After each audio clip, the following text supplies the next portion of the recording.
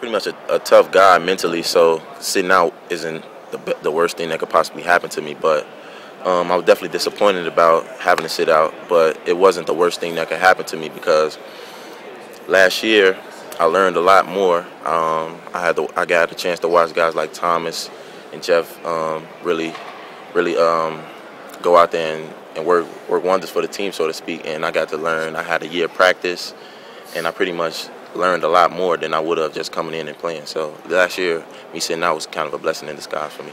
The trip to Europe was a learning experience, definitely, because I got to get a better feel for my teammates on the court.